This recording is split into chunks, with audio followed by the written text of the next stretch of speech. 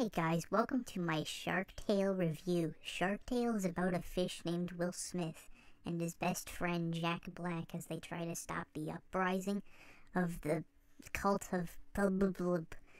This movie, while not flawless, is still very good.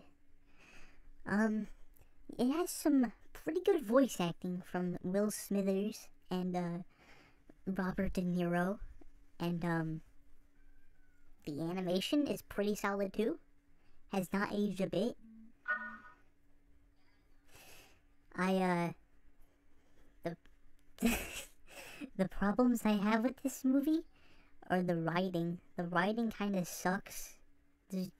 But some of the jokes are pretty funny though in it.